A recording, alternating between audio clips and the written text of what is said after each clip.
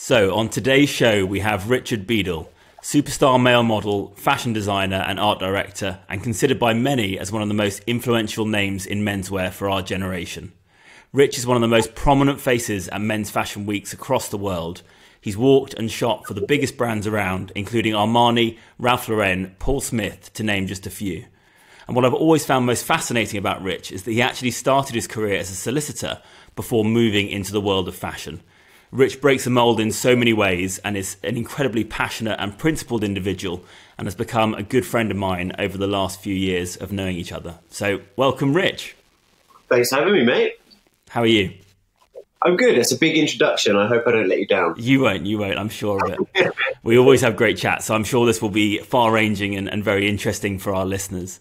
So yeah, one of the things that I mentioned in the intro there was that you started your professional career as a solicitor, which is not the classic move from solicitor into the fashion industry. So I'm fascinated to hear how that came about and about your whole mindset and thought process when I assume you had to make quite a big decision to make that shift. So I'd love to hear all about that transition. Yeah. So I had a traditional academic background that was always focused on becoming a solicitor. So from GCSE to A levels to my degree as doing a law degree, I always knew that I wanted to be a solicitor. It was in my family, so it was just a natural progression for me to follow after my mother. So after law school, I went on to practice in the City of London, where I qualified and I think I was about 3 years PQE when I went out for a drink after work one night and was just stopped in the pub by someone who said, "Sorry, what do you do for a living?" And I was like, I'm a solicitor. Why? She's like, I'm a model scout. I'm looking for someone that looks just like you. And I was like, that doesn't sound right. Like in my head, I'm not this archetypal model. I'm not blonde, blue-eyed, full of muscles. Like when I think of model, I think of like Jason Morgan or David Gandy, like that sort of like really strong 90s, early noughties, really, really masculine aesthetic. That's what a male model was to me as I was growing up. So I sort of laughed it off and I was like, "Oh, good joke." And she was like, "No, seriously, can I take your picture and your contact details? And if anything comes from it, I'll send you a message." And then a few days later, my phone went and they were like, "Can you come in for a meeting with Tandy Anderson, who was the head of Select, still is the head of Select." And they signed me on the spot. And then 2 days later, I was walking in a show in London Fashion Week. Wow, was that quick? Yeah, but then a week later, I was walking in a show in Paris. And then a week after that, I was walking in a show in Milan. So it kind of escalated really quickly. And I wasn't really prepared for what that meant because I was obviously working full-time as a solicitor. But then on, say, Thursday evening after the first show, I was having to make my excuses to disappear out of the office to go to Paris to walk in a show Friday morning. Yeah. And then when the next show came in on Fabrioni in Milan, that was like a Wednesday. So I was like, oh, I kind of need a day off. Didn't want to tell them why. Yeah. So I just booked some time off and disappeared to Milan and did this show. And then I wasn't really prepared for the fact that these images would be in the public realm. I didn't think that through. I just thought I'd go and do this and it would be cool. It would be a fun adventure. I won't have to tell anyone if it doesn't work out. But yeah, the pictures were in the public realm straight away. Obviously, they're in the magazines and in the press and online.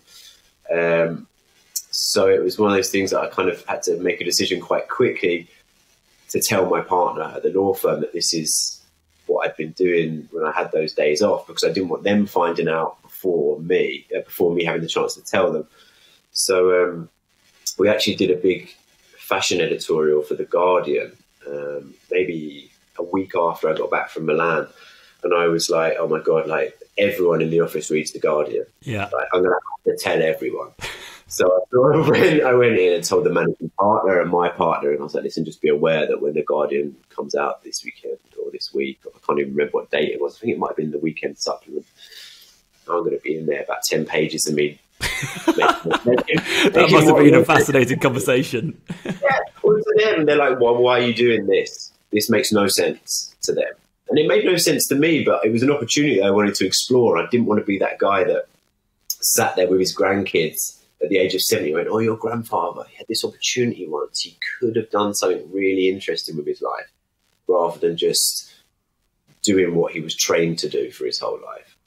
So I just thought I'd take the opportunity and see where it led. And then 6 months after the initial conversation and the first show, I actually moved to New York and got my visa and was living in New York on and off for a long time. I got back in, I think, 2015, full time, moved in with Melissa, got a dog, got engaged. Here we are. That's the story. So, I mean, was it a tough decision for you to move away from law? I mean, it's obviously 3 years of training, and I think you did then 3 more years of sort of professional training out in the job. It sounds like it was sort of a heritage thing that came from your mum. That was sort of why that led you towards law in the first place, which is something that I relate to because my parents are both dentists, and obviously I'm now a dentist as well. But was there any part of you that was like, oh God, I'm sure there was. I'm scared about making this transition. Will I lose my career as a solicitor and everything I've worked so hard for? But did that play through in your head at the time, or was it just this is just too good an opportunity to give up? No, totally. I was completely conflicted the whole time along. Obviously, like you say, I did a 4-year degree, then I did a year at law school, then I did 2 years as a trainee, and then I qualified to the job I'd wanted to do my whole life. Yeah, 6 years. I mean, it was a long time. It's like you guys, you train a long time to do this job that you've built up in your head that you've wanted to do since you were a child. So I was doing my job and I was good at my job and I loved my job. There was just something about this opportunity that I felt at the back of my head I couldn't not at least try to explore, which is why I kind of like dipped my toe into it at the beginning without fully going in 100%. I should have clarified. I didn't actually go full time as a model until I moved to New York. Oh, okay. So that's interesting. There was a 6-month period where I was holding down my full-time job. Yeah. Also, somehow traveling around the world, doing fashion shows, shooting these amazing campaigns in London, Paris, Milan, with some incredible photographers. When I first started, I had such an amazing run working with some amazing household names. And it got to a point where I'd taken a bit too much time off. And I think I'd actually run out of annual leave. But and it was like January. No, do you know what I mean? I'd run out. And so I was now thinking to myself, okay, right, you're not going to be able to disappear as easy as you've been disappearing to do these jobs. So I spoke to my partner. I was like, I can remember it really well. I had this job in Ibiza, actually, shooting with Mert and Marcus, who were just like, the rock and roll stars of the fashion industry. And I was like, I've got to go and do this job, but it's 4 days in Ibiza. And they were like, you don't have 4 days holiday. We're so busy, we can't offer you the break. And I was like, well, I really need to do this job. So is there any way we can make it work? So I worked late, I did this, I did that, found the time, then took it off as unpaid leave. But then on the way back, I was like, I had another option come in. And I think it was actually, it was for the following week. I was like, I can't do this. It was with Marcus again. I was like, it's for GQ Turkey. I was like, I can't do this because instantly they're just going to say no. So in the back of my mind, I was like, oh, wow, it's coming to an end. I've got to make a decision now. Do I want to go and do this amazing job that I'm super excited to explore, to see where it takes me? Because it was taking me around the world. I was meeting new people. I was traveling. It was fun. But at the same time, do I want to turn my back on something I trained so hard for and that was secure and safe and was going to look after me for the rest of my life, and take me on an academic exploration of me as a person rather than a creative exploration of me as a person. Yeah. Which at the time, I didn't even know that was a choice. I thought I would go and model and be a model for a little bit and then I'd go back to being a lawyer. I never factored in the fact that 10 years later, I'd still be modeling and I would own a creative and artistic direction business that was now creating these visuals and these products for the luxury brands that I was so desperate to work for. So it was an amazing journey, really, and one that wasn't ever planned. So that's serendipitous. That's the best thing about it. Yeah. Well, there certainly was that element of luck, but I mean, there's a lot of hard work that goes into it as well, for sure. And I mean, you mentioned there that there's a lot of travel, there's a lot of moving around involved with modelling, and I've seen you say somewhere that you sort of try to dial that down a bit in your sort of more experienced years as a model. Is that something that you still thrive on, or is it something that you struggle with?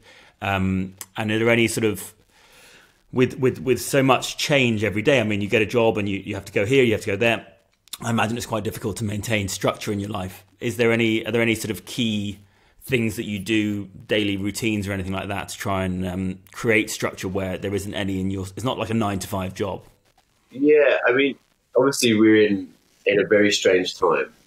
We're in the middle of the most unprecedented global pandemic that has already caused our way of working to change a lot, which has meant for us we're more often than not at home at the moment, because it's difficult to shoot these big productions, because there's often a lot of people on set and it's very close quarters. So a lot of work has stopped, obviously because of the restrictions, then also because consumer confidence has fallen out from the marketplace. So who wants to spend money on promoting product to sell when there's no consumers to buy it? But if we look at say like the 2 or 3 year period preceding this, yeah, like you said, in the last few years, I've really tried to stop traveling because it had become quite a lot.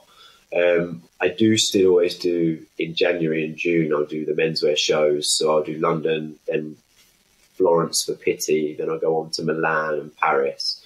I do that twice a year. But other than that, we've tried to really keep the work quite centric to Europe and London. I don't really go to New York as much, because I was finding I was doing, at one point I was doing like maybe 3 or 4 flights a month. And it just made you so unproductive once you got home, because you were just all over the place. You couldn't sit down and work on anything.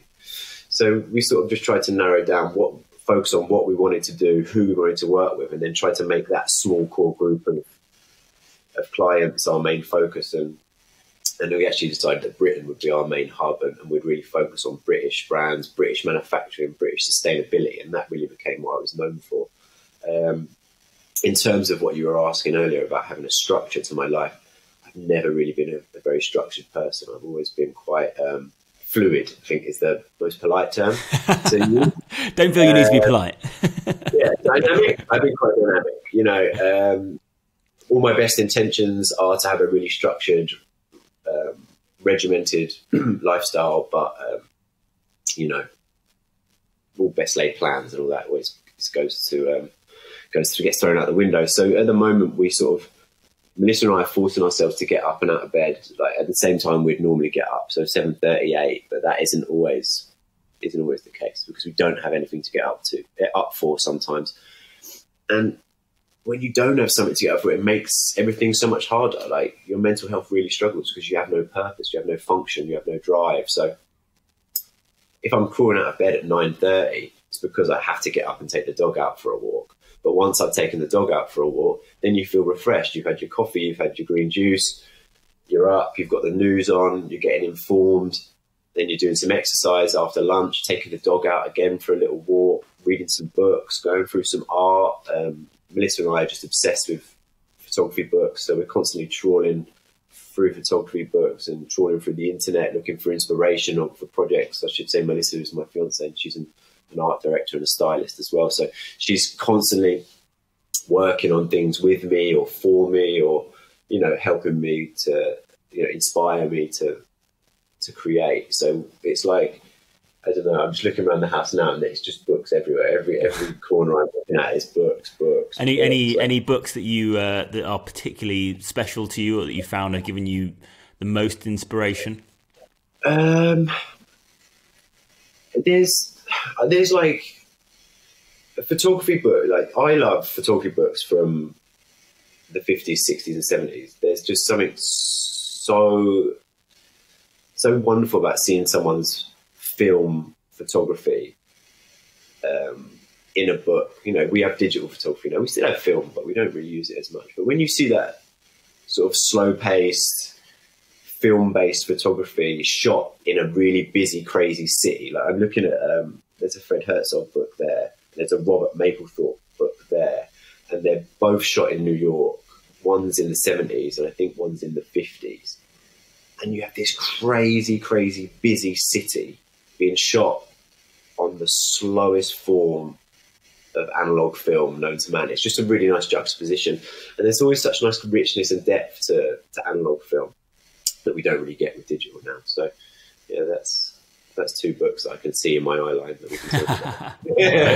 I must say, I've never had a photography. I'm intensely passionate about photography. I love taking photos. I love taking video. Looking behind the camera here, I've got about 3 lenses, and my wife always is telling me to stop buying camera gear, and I do have a bit of an addiction to it. But I never actually had a book before, and I was at Time in the Cotswolds, the hotel, and they had this David Yarrow book, which I just sat down and just started reading while we were waiting for our room to become available. And it's amazing, actually. I've never sat down and literally sort of paged through a photography book before. I'll see photos that I like and that sort of artistically I'm interested in, but I've never sat down and sort of paged through a book like that before and sort of read it almost like a bit of a story, like a photographic story. And yeah, I've actually just bought it, and it's sitting in my lounge now, because it was it really actually hit me in a way that I haven't been hit before. I mean, I tend to read non-fiction, sort of self-development type books when I sit down to read anything. So this was a completely different part of me, which I found quite interesting, actually. Yeah, well, it's a well laid out photo book. It's a visual narrative. It will take you from A to B. Like, a lot of them are either geographically based on exploratory narrative, or timeline based on an exploratory narrative, to see how their photography has changed over the years. If I'm reading non-fiction, this is so geeky. I actually am really into Russian science fiction from the mid-century. So yeah, we probably don't even want to touch on that. I wouldn't know where to start. Where's that come from? Where does it come from? So I've got 2 brothers. Both are big into philosophy and politics and science fiction.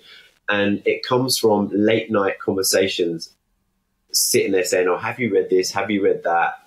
Have you read this philosopher? Have you read this science fiction book? And then we all found that coming out of Poland and Russia in like this sort of like between 1930 to 1950 was all this crazy integrated philosophy, science fiction stuff. And so we kind of like set ourselves down this line of this, we went down a wormhole, let's be honest. And we're reading books by like Asimov and Lem, and these guys are absolute pioneers of not only philosophy but science fiction from Russia and Poland in like the early 50s. It's mind blowing.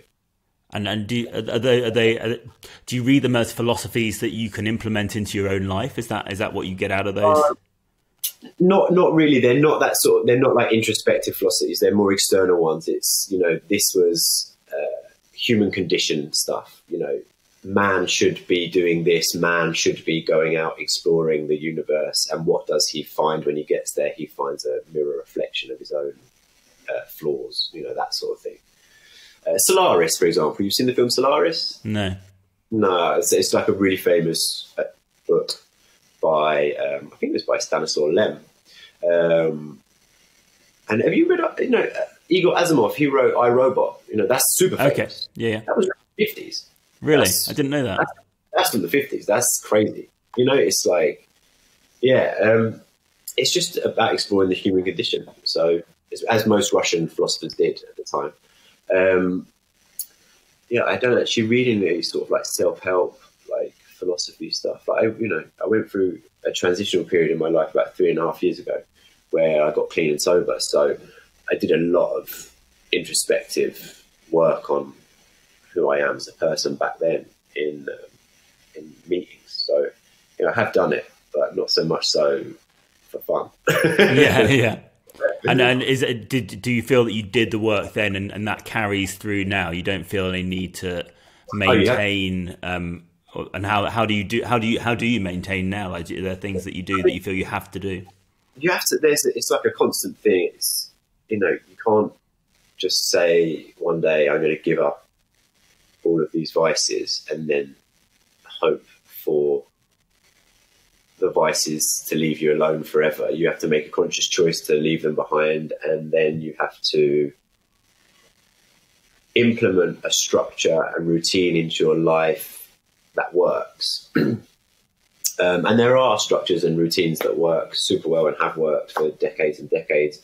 And so I just chose one that worked for me, and I do that. And that was through, like, at the beginning, it was group meetings, one-on-one meetings, a lot of reading of the literature. And you learn so much in such a short space of time from the people you meet, that you almost take every single one of them and the literature on this journey with you, and it's constantly with you, and you're constantly looking at it and looking in on yourself. So you're constantly managing your own state of mind, and you're pushing yourself to become a better person. It's hard, don't get me wrong. I'm not winning every day. I'm definitely not winning every day. You can ask Mel. Some days I'm definitely not winning, but I'd rather be winning some days than no days. Yeah. Well, no one wins every day. I think that's an important thing for people to understand, that people may, from the outside looking in, seem to be always happy, but that's not reality. Nobody stays in a constant state of happiness. It's not healthy. Right. It's not healthy to do so. You can't have the light without the darkness. Everything is a balance, right? Yeah. I think the problem we have, to move on from what you were saying about people's external perception always being happy, is that we live in a world now where everyone is so focused on how they appear to everyone else that they almost forego how they feel inside, because it's so much more important for them to have this external facade of happiness on their social media or to their family and friends. I think it's almost seen as a sign of weakness now. Just say, hold on a minute, I'm not feeling great. Can someone, put your hand up, I need some help, can someone help me? Whereas it shouldn't be a form of weakness. It should almost be seen as a form of strength, because you're strong enough inside to need to ask for the help. It's kind of like topsy-turvy. I completely agree. I think the more someone can express their vulnerability, I think the stronger they are as a human being, because once you've expressed your vulnerability, how can anyone come at you with anything, because you've already expressed how vulnerable you are. So it's an interesting, as you say, it needs to be flipped on its head a little bit. But I was actually going to speak to you about social media later, because, or as in this talk, because as someone involved in the fashion industry, I mean, the fashion industry and social media, they are integrally linked. And I'm interested because for me, knowing you're sort of at the antithesis of an influencer, in inverted commas, whatever that is. I mean, in that you're not sort of self-promoting, and you're very considered about the way that you communicate, I think. What's your relationship like with social media? Do you hate it? Do you accept it? Is it something that you begrudge, or are you quite interested in it? I think at the beginning, obviously, I'm sort of the age where, like, Facebook blew my mind. When I got Facebook, I was like, wow, like, what is this? Like, we were doing university, I think. We just finished university, actually. I was like, wow, like, never seen anything like this. My friends are all on this page, and I can see their pictures, and I can talk to them. This is great. And it's that first introduction to it was so positive. And then I think over the years, you sort of realized through various news channels and documentaries and newspapers that, they're all out there harvesting all our data, but, we sign up for that. We know that. So I'm not one of these guys who's against like big tech harvesting our data. Like, at the end of the day, we are the product for them, and they are monetizing us by giving us the content we want, so they can make money off of us buying those products.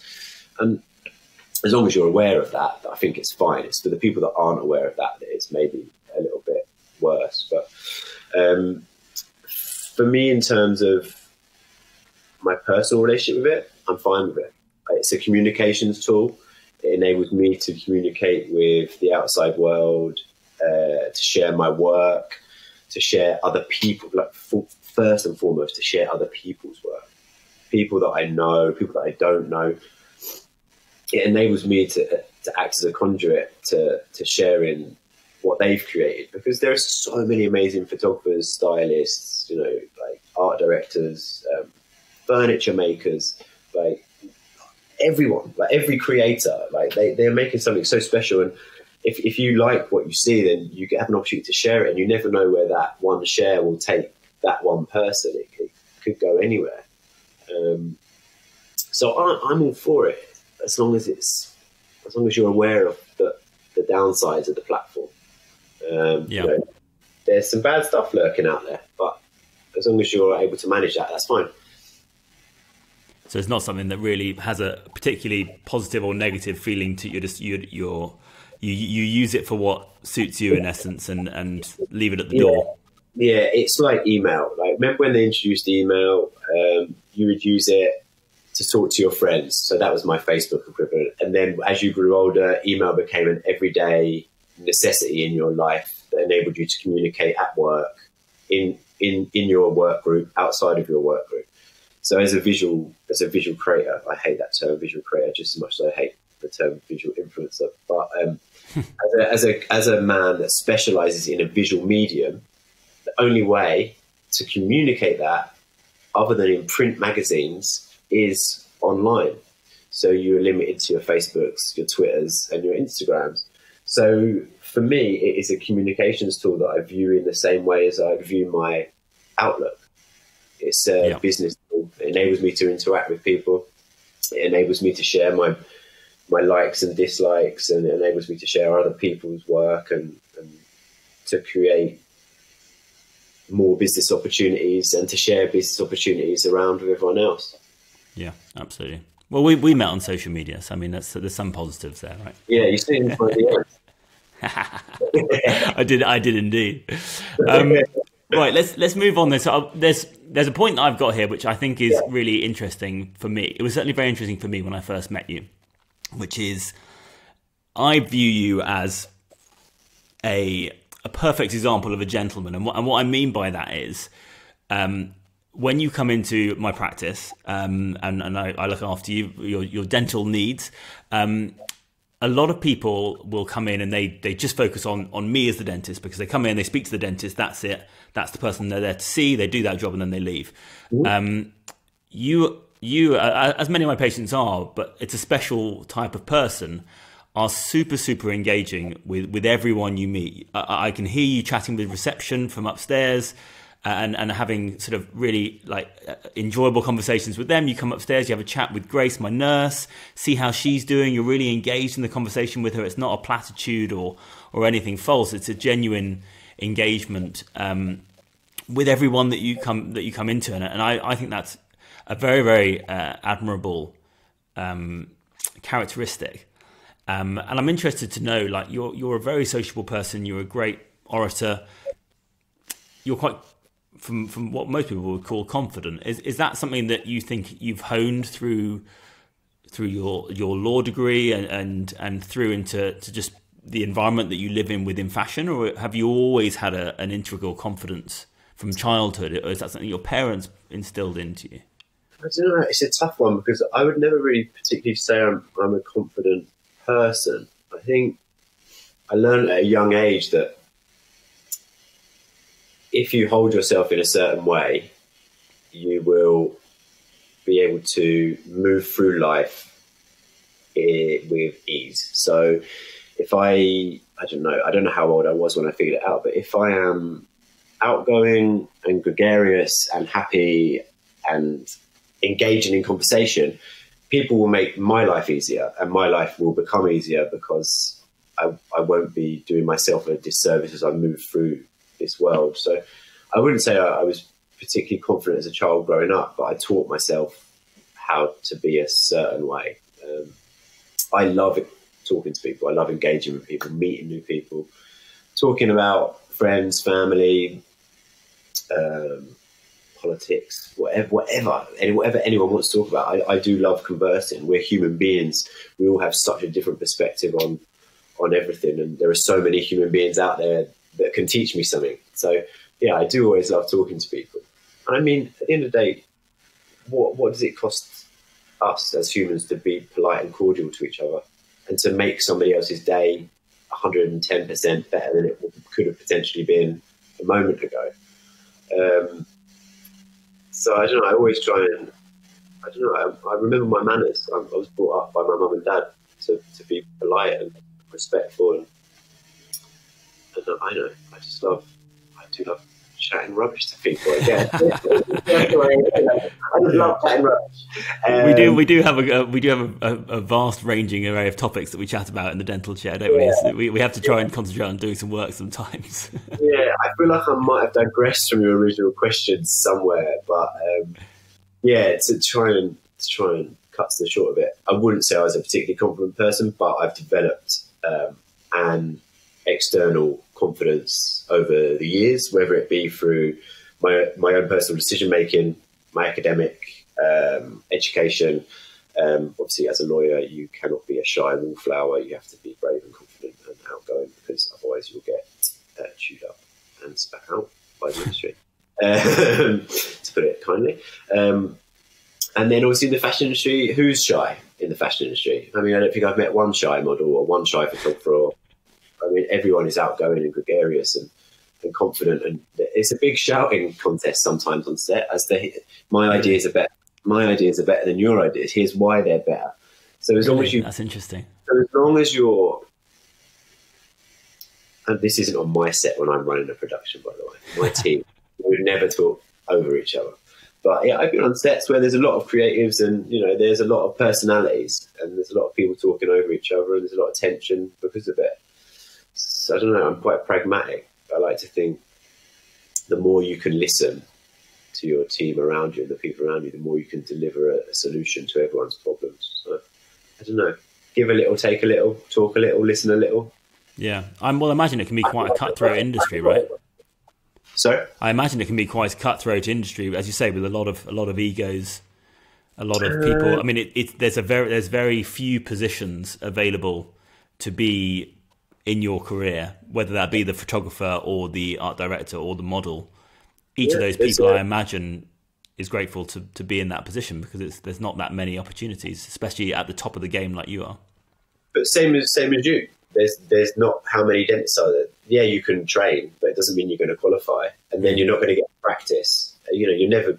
It's the same. No matter what industry you go to, there's going to be a pool of talent that want to do certain jobs, and those jobs are restricted to a limited amount of numbers. So on the way up to the top of that pyramid, you have maybe at the bottom a lot of friendship and adulation and congratulations. And as you slowly start creeping up, it gets lesser and lesser and lesser and more competitive until, there are times where I guess you're competing with your friends, you're competing with people you've known for a long time for this one job, and you don't always get it. And what I've learned is I can actually be just as happy for my friends getting a job as it now than as if I got the job.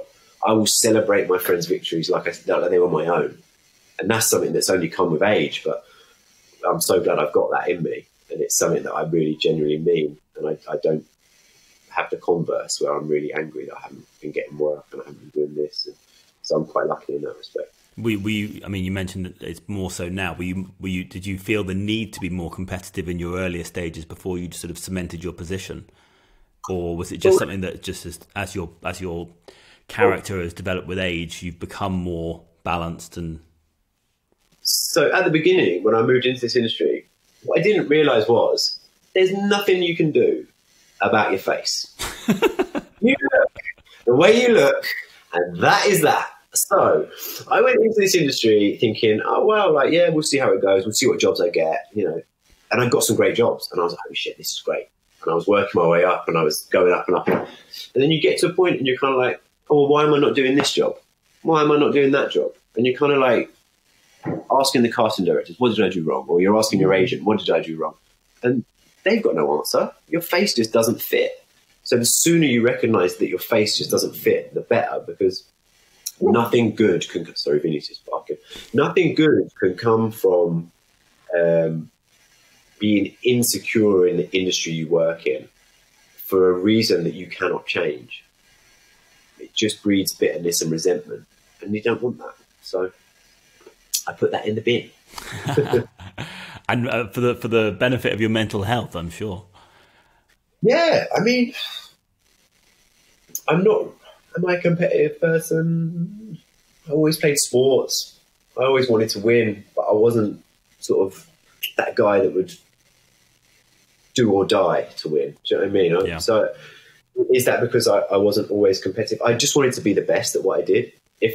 Whether I was at law school, I wanted to be the best. I wanted to know it inside and out, and I wanted to be the best. But I didn't want to, I don't know, what's the word I'm looking for? I wanted to be the best, but I wasn't openly competitive about it. I kept myself to myself. And then in this industry, the only way you can prove you're good at what you do is by delivering great results on set for the client. So if you're a model, you turn up, you're polite, you're cordial, you're friendly, you're on time. That's the most important thing. You're on time. I forgot to mention that earlier. You are always 10 minutes early for your appointment, at least. And you travel from the other side of town as well. And so many of my patients will arrive late, and you've never been anything but early. And that's another thing that I find is just such an important thing. I mean, it's such a small thing for lots of people, but it just shows who you are as an individual, I think, to be honest. Yeah, I mean, I didn't realise how big a thing my punctuality was until I was maybe about 32, 33. And it became this thing. Richard Biedul, he's always 15 minutes, always 10 minutes early. He's always already got everyone coffees. He's already, set up, ready to go. And I was like, oh, wow, I just thought that was me. I thought that was normal. It was just how I operate. And then, you soon realize that, there's a completely different perspective on life, that you're just kind of like, just scrape by the skin of your teeth, and you'll get there just on time. Or if not, you'll be 10, 20, 30 minutes late. And you won't even bother telling anyone you're late. Yeah. But yeah, I've always been on time. Yeah. Always been early. I love that. 10, 15 minutes, got to be there early. So you mentioned a bit about competitiveness and sport earlier, and I read a really interesting quote from you, and apologies if I'm misquoting you here or paraphrasing, but that you felt that masculinity and that sort of alpha male persona has become a bit of a negative, toxic thing, and that actually it leads to a lot of mental health issues in men, more so in men than in women, who are more willing to be more vulnerable and be more expressive about their emotions. Is that a fair? Is that your? Can you speak to that a little bit? Is that a fair assumption of where your thoughts are on this? Yeah, well, you paraphrased me well. I mean, other than that, now paraphrasing me, it's to be a man in the 21st century is a tough place to be, because you have been brought up on these notions of how your father was to be a man and how your grandfather was to be a man. And, oh, my God, your grandfather's father, wow, he was a man. He was killing bears with his bare hands. And this guy didn't cry. He punched a bear to death. It's like... so men have been, for a long time, forced by their history not to convey their emotions, because it's not the seen thing to do. Whereas now we find ourselves in the 21st century, and we're all ultra connected. We're as open as we've ever been, and sometimes men just can't find a way to process that. You can see that from the male suicide figures. It's crazy, unbelievable. Yeah. Unbelievable.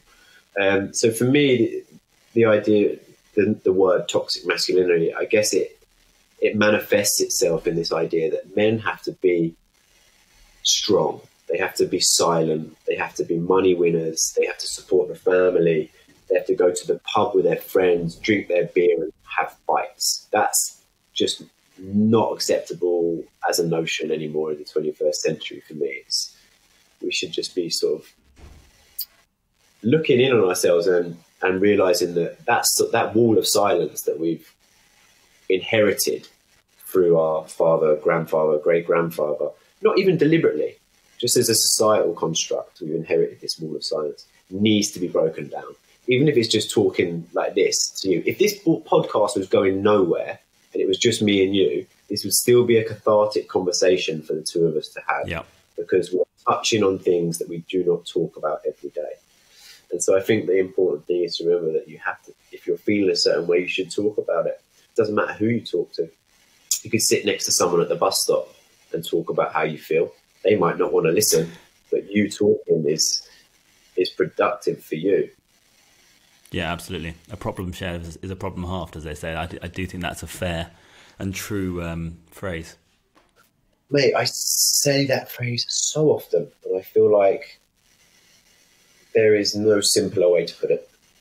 Whether you say it or you're texting it to someone or emailing it, I'd rather someone tells me there's a problem so I can help them with it.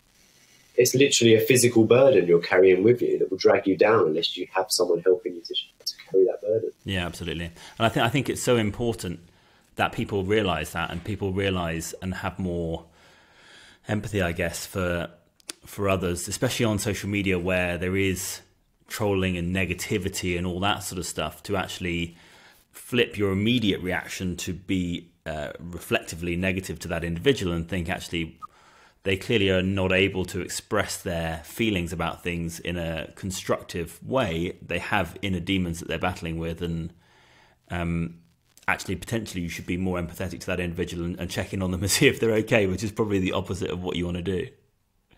Yeah, it's a tough one because it's not the reaction they want either. No. They want that. And if you're offering them that, like you can't really see on my screen, if you're offering them that's a hug, by the way.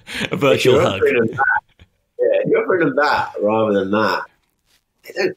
Again, it makes them feel awkward because they're whatever they're battling internally. Whatever anger, whatever the cause or the root of this anger is, they're just not.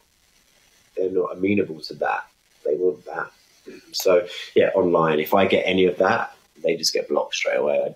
I went through a period of engaging with people to really bottom out. I actually was like, you can ask Melissa, it was eating me up. I was engaging with these guys and I was like, what is wrong? Why don't you like this? What is it that specifically that you don't like about me or this image? Tell me everything and I will make it better for you. Not as in make their problems better for them, but I will talk you through what this image means to me and I will make you like it as much as I like it. Yeah. Which probably isn't what they want. But, I found myself defending myself to strangers at 3 a.m. for hours on end. And I was like, what am I doing? Just block them. So that's what we do now. Just get rid of them. I haven't got time for negative energy in my life. It's just absolutely too much negative energy in the world as there is. I don't need it in my life. Yeah, well, I mean, that is out of your control, isn't it? So it's a great way to be. And a lot of people who have high profiles have said exactly the same thing to me. The block button is very frequently used. Well, you feel bad using it because, well, why should I? I don't know. It's so hard because it is physically and emotionally exhausting battling online bullying. I have never been bullied online, but I've seen people and I know people that have, and oh my God, it leaves them in bits. So for them, wow, what a godsend that there's a block button. Yeah. I hope that as we transition with our relationship as a species with social media, that the frameworks become better against bullying. Because one of my biggest concerns is when we were kids, I mean, we're of a similar era. We were at school. If there was bullying going on, it was left at school. You got home and you were in a safe space with your family. Whereas now, I feel for the kids so badly because if they are getting bullied, that just comes home with them and follows them everywhere, and it must be so difficult for them. No, I totally agree with you. This is a conversation I've had as well. It's like, whatever manifested itself at school in the 80s, 90s, in terms of bullying, whether it was mental or physical, you knew the moment you got through that school gate, you could run home to your mum and dad and everything would be all right. And you would have that safety until you went back to school the next day, until you found the courage to speak up against it to your teachers or actually stand up to the bullies themselves, which, more often than not was the way to do it. stand up to a bully and they don't really know what to do. But now this world of ultra interconnectivity, mobile phones and computers and tablets, and the screens are everywhere, and on each one of these screens some of these kids has got someone telling them they're worthless. I just feel so sorry for them. I don't really know how you can go about rectifying this issue unless we do all have to have an online electronic passport that allows us to log into every app, and therefore we can be held accountable for everything that's said.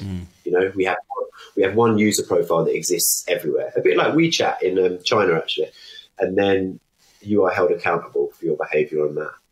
But yeah, at the moment it's severely lacking. Yeah, hopefully. I mean, the only way I can see it working is if some sort of artificial intelligence, some sort of deep learning begins to see unacceptable behaviour, it can actually track it in some way, whether that be the language or even deeper than that, and actually it understands the words being written, and it either blocks it or, as you say, it's tracked in some way.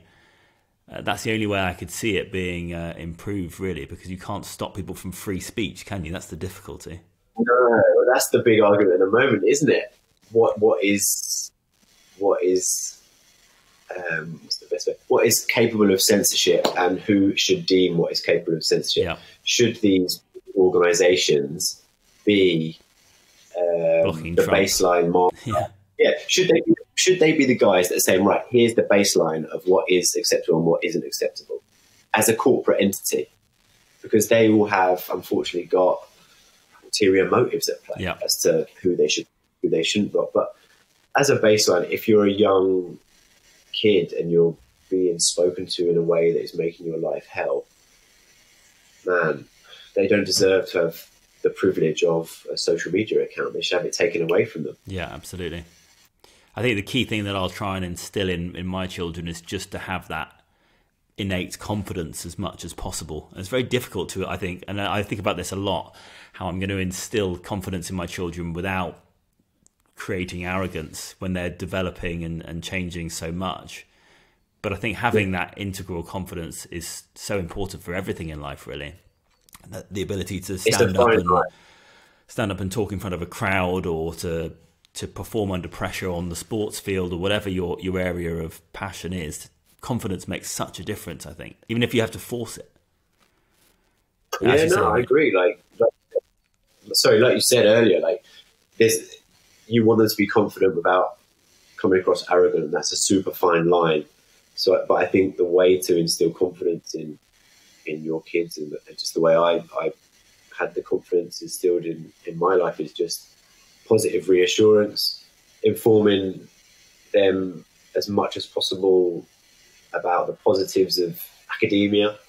The pen is mightier than the sword. If we're going to keep going back to all these little one-liners that we've learned, the pen is mightier than the sword. There is nothing better than a sharp brain, and the moment you realise you've got a sharp brain, that confidence will come from it. Absolutely. Okay, I'm going to switch topics a little bit here, just for the final part of the chat, and I want to dive into your experience as a fashion designer, working with fashion brands to create your own collections. I know it's something that you're really passionate about, and it's been awesome to see. I think you've done 3 collections now with King and Tuckfield, and you just launched your footwear capsule collection with Joseph Cheney and Sons last year. So I'd love to hear about your experiences of that, and also why I know sustainability and responsible sourcing and ethical manufacture is such an important thing for you. So why that's become such a, I mean, it's the front line, it's almost the strap line of both these collections that you've launched with these sort of heritage brands. So yeah, I'd love to hear a bit more about those opportunities. Yeah. So firstly, I'd say I'd never call myself a designer. I would say I was a creative director, mainly because I do not hold the innate skill set as an individual to design something. What I would do is I will move into an organization or a business, and I will put the right people in the right places to create something together. So it's a bit like a football manager. Do you know what I mean? Right. I've got the right team. Wrong terminology for me there. No. It's just I just always am wary that designers are incredible human beings that can single-handedly reinvent the wheel, whereas I need a team of people around me to take my vision and realize it for me. So I would say I'm a creative director, which almost means like I'm a football manager. Like I come up with the tactics and the ideas and the story and the narrative and the visuals, and then the team around me help me to implement all of those philosophies to bring it to life.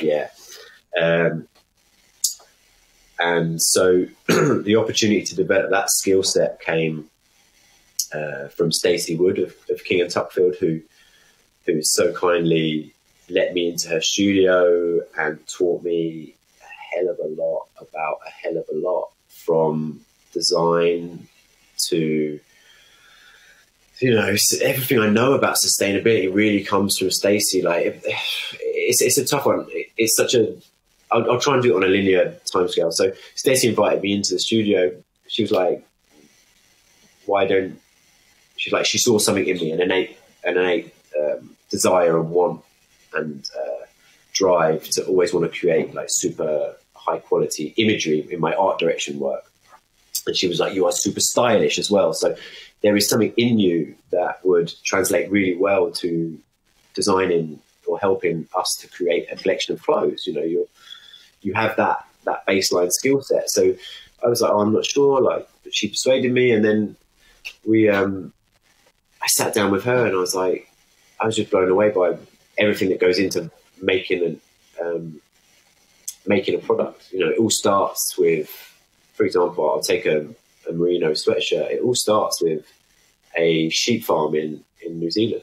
And if you're trying to be sustainable, fully sustainable, you'll go and visit that sheep farm and you'll audit that sheep farm and make sure that those animals are being looked after.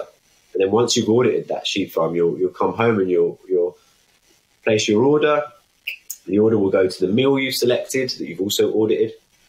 And then it will go from the mill to the garment factory, and the garment will be made that you've also audited that garment factory.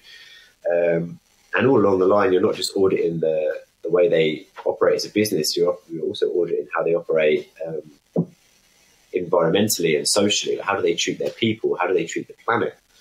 And then before you know it, like this jumper's turned up on your desk. It's just, I'm still mind blown by the way that the industry works. And I'm so lucky to be able to say I'm a part of it, like actively contributing to trying to make a difference to not only the British fashion industry by trying to champion sustainability, ethics and responsibility, but also, you know, trying to do my bit individually, you know, reducing my own footprint, but also educating other people to reduce their footprint. And by actively speaking out against those brands that are not reducing their footprint, that are doing things wrong. So that's the sort of position I find myself in now. Like I'm a spokesman and advocate of brand Britain, of craftsmanship, heritage, sustainability. And I also like to speak out against those people that are doing it wrong.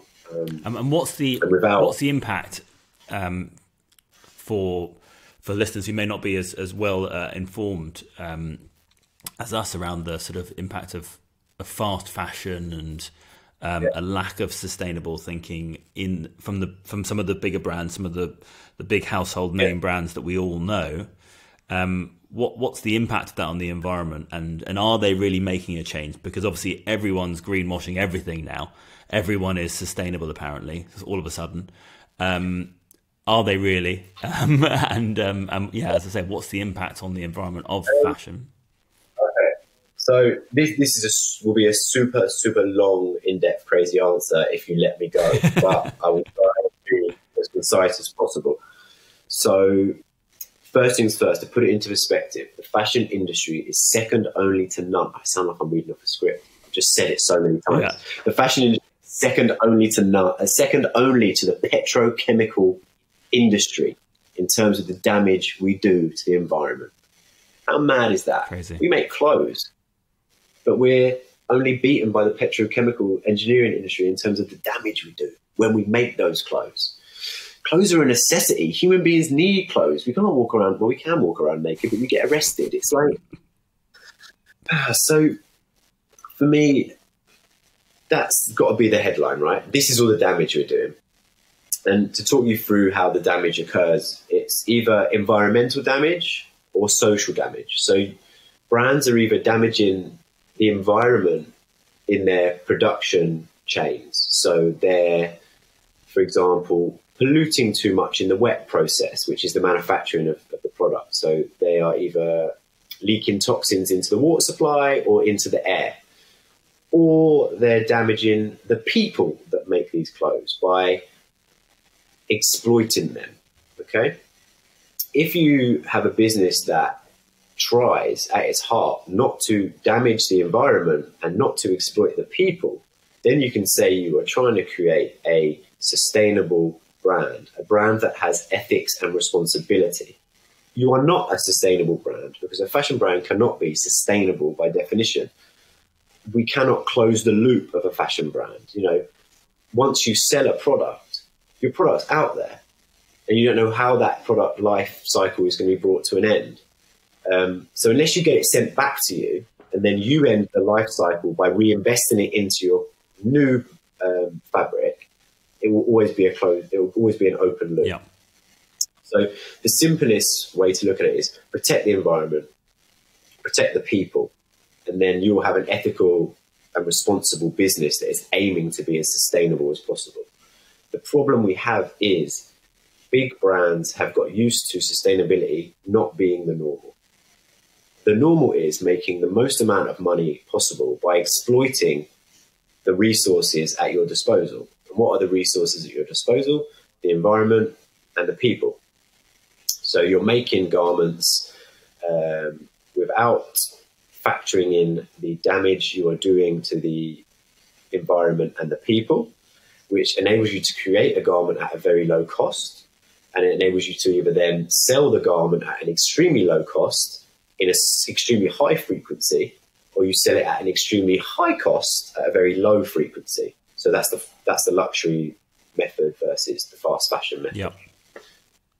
So it's just are we making any headway as society? And I think for the sort of to give as much value to the listener as possible, is there any way that they can shop more responsibly, so as to not be a part of this problem? Because I think that's the really important thing.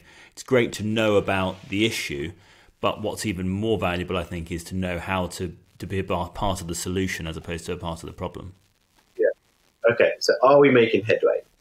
Yes, kind of. Like, that's all I can say. Yes, kind of. In the last 5-6 years, sustainability has been taught on the educational, what's the word I'm looking for? Sustainability has been taught at every university. Every fashion designer is having it taught as not as an option. It is, this is how we need to be going, because just look at the word sustainable. The opposite of sustainable is unsustainable. If it's unsustainable, things come to an end. Yeah. This is not a joke. If we keep going the way we're going, the world will implode. So, yeah, sustainability is now taught from an early age. So going forward, sustainability will become the norm. Every new business will, at the heart of it, be trying to be as sustainable as possible, so it can enable itself to have the best opportunity as a commercial venture going forward as possible. I think the days of these giant fast fashion brands that have no social and environmental conscience, being able to start anew and afresh and exponentially grow, for example, Boohoo that happened recently, I think that might be the last one. I can't imagine that happening again, that people will just wash their hands of all the damage this brand is doing along its supply chain and say that it's okay to buy a £6, or not even a £6, a 60p dress. They were selling 60p dresses over Christmas. And what is the cost of that 60p dress? You have to explore the supply chain to find that out. But it would be the damage against the environment and the people that make it. So I don't know. I just think there is progress being made. There's a lot more brands that are focusing on sustainability, and and making it their main point of their manifesto. You know, the King and Tuckfield, the Nanushka, all these British, sorry, Nanushka excluded because that's from Hungary, but all these British brands that I work with, they are so focused on their craftsmanship and their heritage and their people, above all their people, that they're making all the right decisions. They might never be as big as these blue chip organizations that make billions and billions and billions of pounds, but they're doing the right thing by the environment, their staff, and the supply chain. How can individuals make themselves better? As consumers, you have a right to choose. You can go and shop wherever you want, and I would never criticize anyone from shopping anywhere, because at the end of the day, it needs must. Like, if you earn a certain income, you can't necessarily. So if you have a barrier to entry of a certain income, you can't shop sustainably because it's expensive to have a social conscience. Yeah. It's not free to have a social conscience. It's a luxury. This is another conversation that I always have with people. Being sustainable is a luxury. It's not something that everyone can do. Which is the issue, right? And I feel like that's what we always need to remember. So if you have to shop at a fast fashion retailer, please try to buy less, buy better. So instead of buying 10 of everything, buy one of everything and look after it as well as you can. Or shop around and try and find an alternative at maybe a little bit more cost that will last you a little bit longer. There's always this notion now of price per wear. So if it's a fast fashion made, it's not made well. It will fall apart within 10 to 15 wears. Planned obsolescence is a part of their business structure. They don't want you wearing it forever. Whereas someone like Sunspell, they want you to buy a £60 t-shirt and wear a £60 t-shirt for 5 or 6 years. So you'll get a better price per wear out of the £60 than the £6. But again, explaining that to people is tough because that initial outlay is a barrier to entry. So if you are going to have to shop fast fashion, I would say just please buy less. Please buy less man-made fabrics. So check the care label. Try not to buy polyester or any derivative of the plastic family. Try to buy natural fibres, cottons, wools, linens, merinos, flax.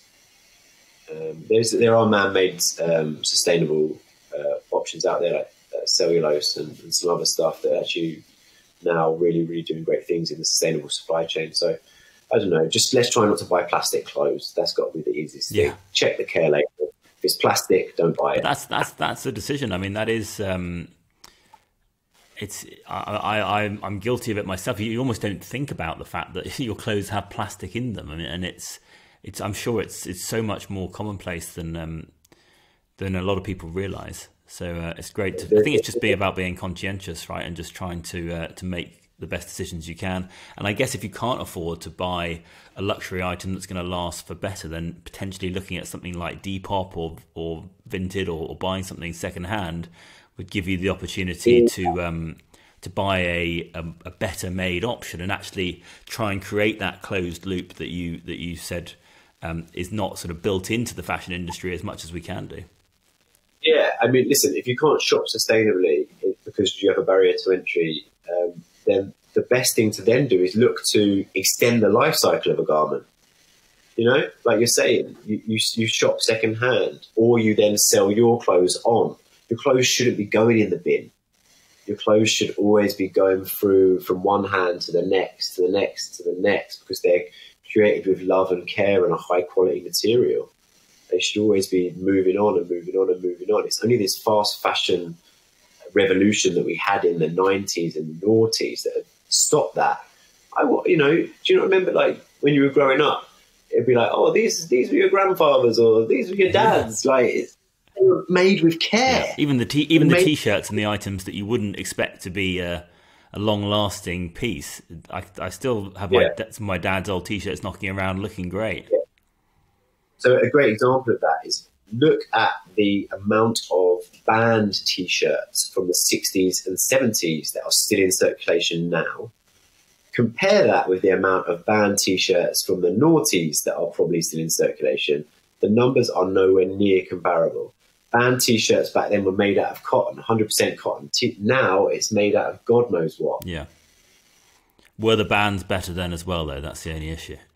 I don't know. Were they more ethical, responsible, and sustainable? Probably. Yeah, absolutely. Brilliant, Rich. Well, I'm just going to finish now with a question that I asked to all my guests, which is, what's the one small change that you've made in your life that you wished you'd made earlier on? Oh, I wish I got my teeth fixed earlier. And not, I shit you not. Sorry, I don't know if I can swear. I shit you not. I didn't have really bad teeth, but I had like a crooked smile, didn't I, really? So I didn't smile. That was just it. I just didn't smile. I didn't ever talk in a way that would allow my teeth to be shown or smile or anything, whether it's my personal life or my work. But yeah, now, I don't know, it brings extra layer of happiness to my life, knowing that if someone goes, oh, can you smile on camera? I can just smile, or, you know, you can laugh without feeling self-conscious. It's kind of nice. Oh, that's awesome, mate. And I promise everyone I have not paid Rich to say that. That was as much of a surprise for me as it was for you. Wicked. Well, mate, thank you so much for coming on today. There's actually so many more questions that I wanted to ask you, but I think we've probably run out of time today. We'll hopefully get you on again at some point in the future, hear about more of your collaborations and your ventures that I'm sure you'll continue to succeed at. But thanks a lot for coming on today, and we'll catch you next time. See you later. Cheers. Bye. Bye-bye.